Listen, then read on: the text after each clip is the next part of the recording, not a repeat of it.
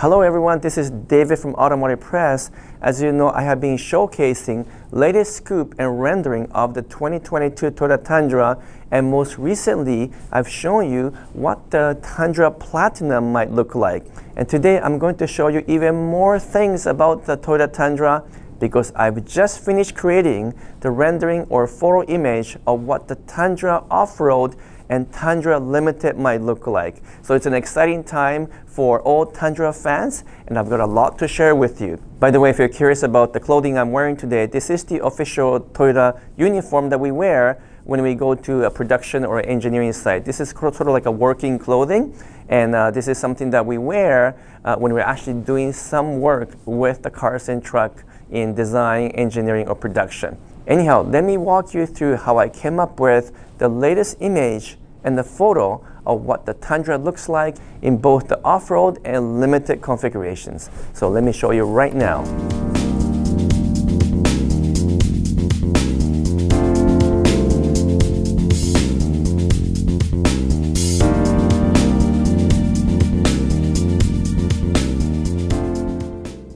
So I'm back with more Tundra rendering and photo images to show you. It's been a little while since we first saw this teaser image from Toyota, and ever since then we've been absolutely inspired by what the new Tundra will look like. And of course, Toyota finally showed us the TRD Pro version of the Tundra in white, and we all got very excited, particularly because of the three marker lights in the front and on the side, indicating this is a wide track, a wide format Tundra. And aggressive front design had the light bar and fog lamps and this kind of army camouflage pattern in the front lower bumper and over the wheel wells. The Tundra also got brand new wheels from BBS and new Falcon tires, which is a big deal. And we were all surprised by the slider type side steps, which is kind of heavy duty version, good for real off-roading. And then there's a heavy duty emblems or trim in the hood, which is flanked by the two LED headlamps. In terms of interior, we were delighted to see the grab handles on the A-pillar, both driver and passenger side, and then the large headrest shows a beautiful red leather and looks like the rear window is going to be powered and will slide down again as before. So those are some of the highlights from a TRD Pro. And then just recently I've shown you the rendering or the photo image I created for the Platinum version. In case you missed my video about the Platinum, I indicated a blue emblem in the front, showing that this is more than likely hybrid, just like the TRD Pro. And then I've changed the front design to show a kind of aluminum or semi-metallic grille, indicating that it's different from the TRD Pro. I even changed the color of the little tiny grille underneath the LED headlamp just to color match to the grille. Again, this is sort of a semi-chrome color.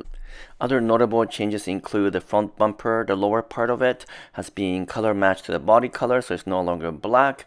And then the two large heavy-duty TRD Pro emblems in the hood were removed to give it more of a refined look. Wheels were enlarged to the 20-inch with, again, chrome look with the proper 6 lug nut design and a Toyota emblem in the center. And I even changed the design of the side steps so that it's, first of all, color matched to the grille and the wheels, kind of a matte chrome finish. And I'm going to assume it's some kind of a retractable electric side steps. Finally, I changed the tail lamps so that they are clear and bright, not a darker version that we see in TRD Pro. And here you see the Platinum in a kind of beautiful mountain backdrop. And I'm quite confident the Platinum will indeed look like this. One more bonus photo, and this is the Platinum with the magnetic gray. It's a little hard to show that color in the rendering, but at least it'll give you some idea what the Platinum will look like in this kind of darker gray color. And this is my newest creation. This is the actual Limited. As you can see, the emblem on the C-pillar, and I removed the Platinum emblem from the front door. I changed the door handle so they are also chrome, because the Limited typically have more chrome finish both front and throughout the vehicle than the Platinum version. And so I changed the front grille so that it is definitely a brighter chrome color, which gives it a little bit more of a character, I think. I kept the blue emblem because I'm going to assume for now the hybrid option will still be available in the Limited. I've also changed the color of the rear view mirror, also indicating that it's likely chrome over there. Now it's a little hard to tell, but the entire bezel surrounding the grille is also chrome, although I did not put chrome over the wheel wells nor the lower part of the left and right part of the bumper because it kind of looked strange that way. The tail lamp is still clear like in the Platinum, and then I changed the side steps also to make it brighter chrome. It's still retractable as an option, that's what I believe. Just like the Platinum, I've retained the 20-inch design for the wheels, but changed the design to reflect more of a bold character that we often see in Limited because everything is chrome, and the tires are more of a highway-friendly tires as well. I left everything else more or less the same. I didn't touch anything in the interior, and so this kind of completes the look and feel of the Limited, and you can tell that it is slightly different from the Platinum, but not as much as you would think, because that's typically has been the case. Now this is a Limited in the silver color. Again, hard to show a silver in a rendering like this, but at least this will show you what the Tundra Limited might look like in a different color. Obviously there will be other color choices, perhaps even a lunar rock. Please let me know in the comments below if you like that Limited in that silver color. Now here is the TRD Off-Road version.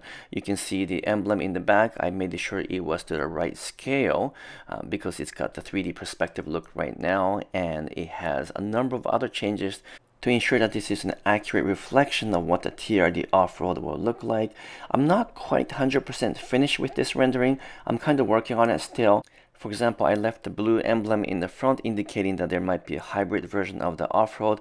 I don't believe that is going to be the case, but the TRD Off-Road will still have the aluminum or kind of semi-metallic chrome finish in the front, and I blacked out the lower part of the front bumper indicating that the TRD Off-Road has a little bit more black trims all around.